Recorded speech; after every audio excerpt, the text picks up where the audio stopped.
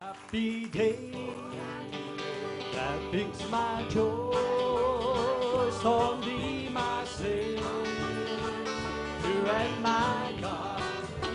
In honor of the 70th anniversary, I thought as a worship service and as song service, what better way to honor the 70 years of the singing Church of God than to have kind of a stroll down memory lane music-wise. Well, some glad morning we shall see Jesus in the air. He's coming after you and me, joy's ours to share. Oh, what rejoicing there will be when the saints shall rise, headed toward that Jubilee yonder in the sky.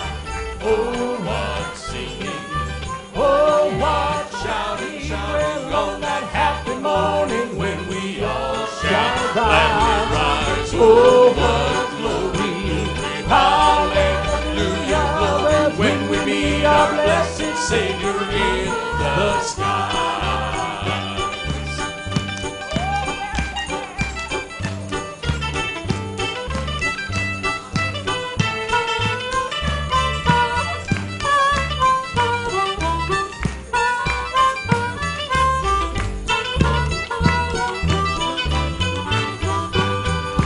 When with all the heavenly hosts we began to sing just like now, singing in the Holy Ghost, out of heaven we'll read. Then millions there will join the song, and with it we shall be praising Christ through ages long, heaven's jubilee. Oh, what singing, singing, oh, what shouting, shouting on that happy morning when we all shall rise. Oh, what glory, hallelujah, when we meet our blessed Savior in the sky. We do need some old Pentecostals. Somebody shout, run aisle. Brother White used to run at camp meeting. God brought me into the Church of God, him running with a chair. House would be full, Brother White would run. He'd take his chair with him so he'd have a place to sit when he come back.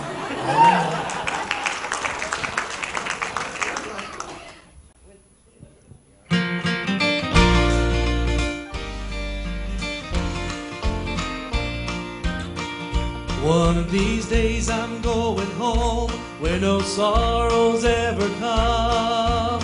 We'll soon be done with troubles and trials, saved from heartache, pain, and care. We shall all the glory share. I'm gonna sit down beside my Jesus. Yes, I'm gonna sit down and rest a little while. We'll soon be done with troubles and trials in that home. Yes. On the other side, I'm gonna shake glad hands with the elders, Lord, and tell my kindred good morning. Then I'm gonna sit down beside my Jesus. Yes, I'm gonna sit down and rest a little while. It is a real delight and an honor for us to be here. I've had a lot of flashbacks. We're sitting here, some of those songs. I remember being a little kid sitting on the platform. See, I sat on the platform with my dad. I was 3 years old when we moved here, and that little picture you saw up there with me in a suit, that was me. That was the way I looked. That's the way my mother dressed me. And I'd sit on the platform with Dad. Pastor sat on the platform then. I'd sit up there, and he told me, he said, now if you ever fall over and go to sleep, you can't sit up here anymore. So I never fell over and went to sleep. I sat straight up and went to sleep. I was afraid to move. Many good memories. Never forget one revival, Brother Kobe may have been there, when the building on that they showed that he built was packed to the walls. I mean, it was just vibrating with glory, you know. And there was a side door over here, and a police officer came and flashed a light in Dad's face. He was on the platform. The evangelist was preaching, and the officer flashed a light in his face. Well, that never was real smart to do that to him. You know, he's only 24, 25 years old and had a fuse just about that long. And so he went over there, and the police officer told him, he said, the chief sent me down here to tell you to either shut this thing down, calm it down, or we're going to come and padlock the doors. Dad looked at him and said, well, you go back and tell the chief the day he padlocks these doors, he'll be using Old Glory for a dish rag. And the revival went on, and it didn't get any quieter, I can promise you that. A lot of wonderful, wonderful things. I did. I came to the Lord as a child in children's church, 5 years old.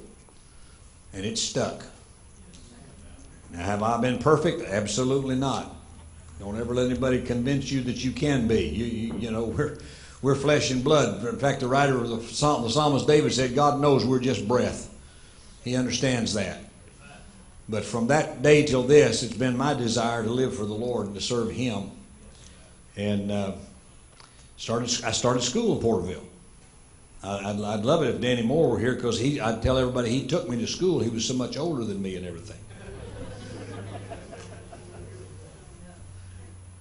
But the Lord has been good through all the years. I talked to Dad last week. He's 87 years old. He has suffered a fractured hip and is in therapy to get that recuperated. And he's not moving as quick as he used to, but he said to be sure and send his love and his greetings, because he has a lot of fond memories and great memories of ministry here in Porterville in the San Joaquin Valley. And if it had been any way possible, I promise you he'd have been here. But that just wasn't possible physically. And so remember him when you pray. We'd appreciate it so very much. I'd love to spend a lot of time just reminiscing, but my job is to preach. And I just tell you this, I don't preach near as long if you act like you like it. So the length of this may be determined by how you react to it.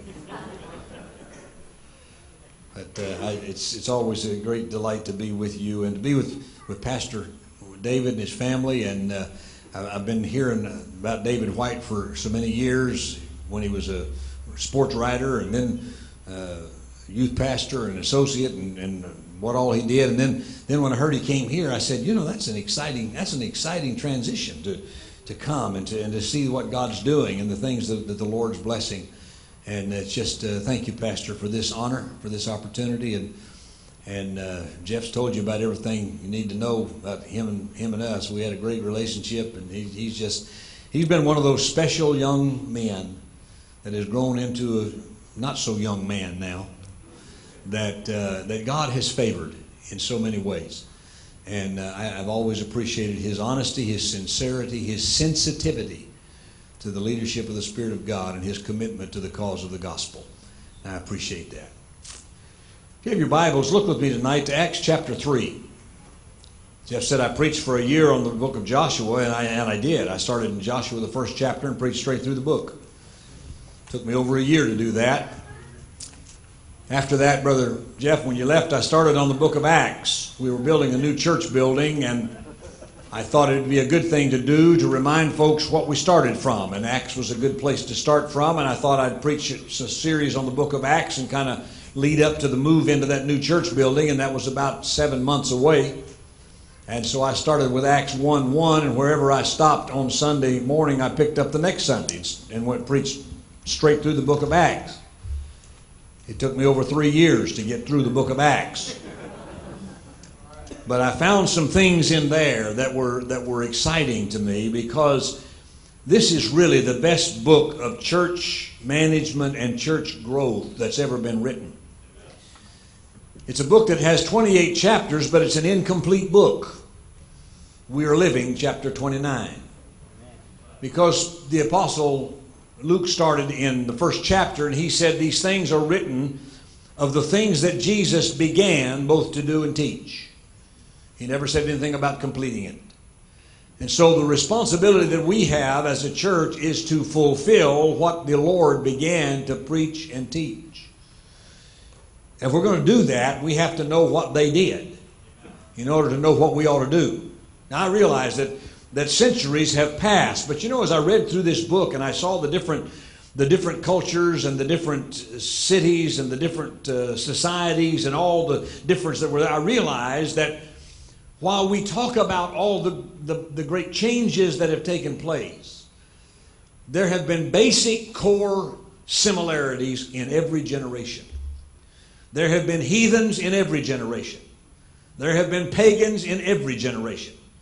There have been cultures that have despised the gospel in every generation. There have been those who attacked the gospel in every generation. You can read it all through the book. And so as I read through that and as I sought the Lord for what to talk about tonight and in the morning, it just seemed like the Lord was saying to me, just talk about, let the church be the church. You know, we weren't called to compete with Hollywood for entertainment. We were not called to compete with the country club for amusement. We were not called to compete with social clubs for activities. We were called to a specific purpose. Jesus said, go into all the world and preach the gospel to every creature and make disciples and baptize them in the name of the Father and of the Son and the Holy Ghost. That's what we're called to do. Now, the fact of the matter is, the only way we can do that is through the anointing power of the Holy Spirit on what we do. None of us are smart enough, suave enough, sophisticated enough, educated enough, or influential enough to accomplish that without the anointing of the Holy Spirit. And so I looked at Acts chapter 3. The reason I like to start there is because the day of Pentecost is over. All of the excitement, the exhilaration, the thrill of that great day is concluded. And now those people who were the beginnings of the church have to start in a regular routine of life doing the things that the Lord has told them to do. That's what you pick up in verse 1 of chapter 3. Peter and John went up together to the temple at the hour of prayer, the 9th hour. A certain man, lame from his mother's womb, was carried, whom they laid daily at the gate of the temple, which is called Beautiful, to ask alms from those who entered the temple. Who, seeing Peter and John about to go into the temple, asked for alms. And fixing his eyes upon him with John, Peter said, look on us. So he gave them his attention, expecting to receive something from them. And Peter said, silver and gold I do not have, but what I do have I give you. In the name of Jesus Christ of Nazareth, rise up and walk. And he took him by the right hand and lifted him up.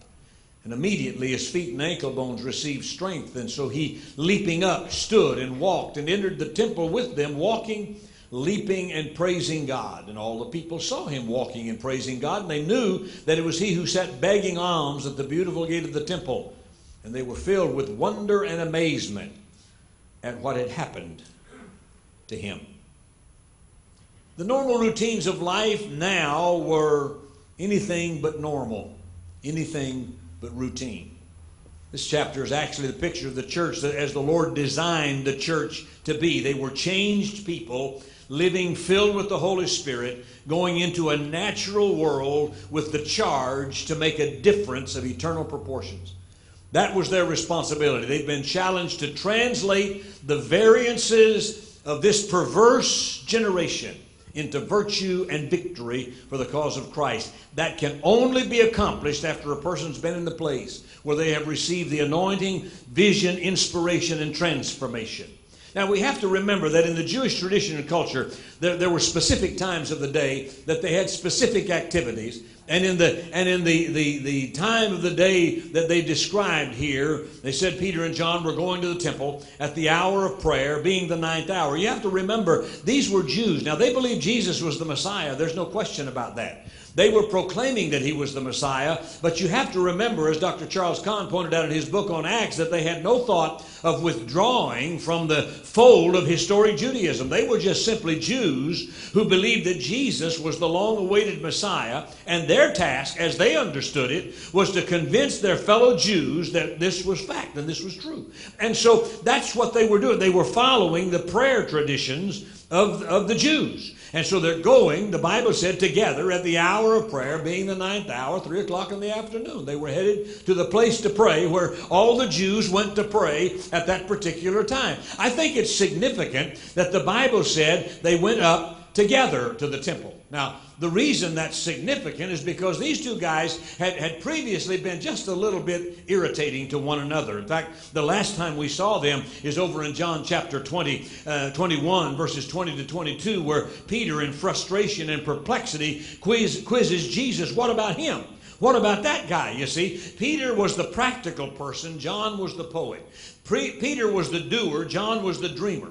Peter had no patience for dreaming. He wanted to be doing something. And so there was an obvious tension that existed between these two, and you see it in John 21. But now something has happened. Something has changed. And the two of them, filled with the Holy Spirit now, are going together, and there's a power in their unitement. G. Campbell Morgan said Peter the doer and John the dreamer went into close fellowship. They found that they were not antagonistic but complementary to each other. And the fact of the matter is, here they were now coming to enjoy fellowship that they could share in kingdom life and kingdom work. Amos 3:3 said, how can two walk together unless they be agreed? Now the fact of the matter is, these two guys are going to prayer meeting at the right time, fulfilling the responsibilities that they had as Jews. They found it necessary to continue to go and pray. That's a little different than in some of our charismatic culture these days. Some people get all they need once or twice a year at some big event, and they don't need to pray anymore. They don't need to go to those regular times of prayer. In fact, if you really want to have a crowd, you announce a business meeting. But if you want very few folks to show up, call a prayer meeting, and there won't be many show up. Can I tell you the reason that this church continues to exist today and was impacted as it was in the early days is because there were people in the church who knew how to get a hold of God, and they wouldn't stop praying until they had touched heaven and prayed down the very presence and power and glory of the Lord. They would pray, and they'd pray until they prayed through. Now, you don't hear that term much anymore. That just simply means you just keep praying until God breaks through and does something that nobody else can do. And that's what they did. They were in need of a fresh touch from the Lord. They'd been there on the day of Pentecost. They were two of those originals, but they found it necessary to get regular and routine in their time of prayer. Now, here's the thing.